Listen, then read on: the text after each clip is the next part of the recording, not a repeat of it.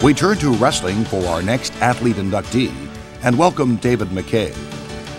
David emerged as one of the province's best back in 1977 when he won the provincial title. By 1979, David was named Manitoba's outstanding wrestler at the provincial championships, and nationally he was the Canadian Junior Open champion in Greco-Roman. He continued to win gold at the university level and was a medalist later at the Canada Winter Games and national and junior championships.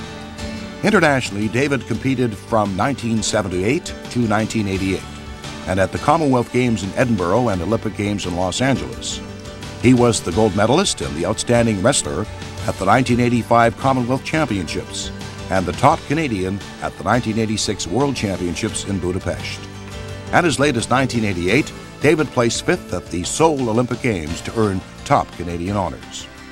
After retiring in 1989, David McKay became the development coordinator of wrestling for British Columbia. Now he is head coach at Douglas College, the national head coach at the training center at Simon Fraser University. David was inducted into the Simon Fraser Sports Hall of Fame in 1988, and tonight David McKay becomes a member of the Manitoba Sports Hall of Fame.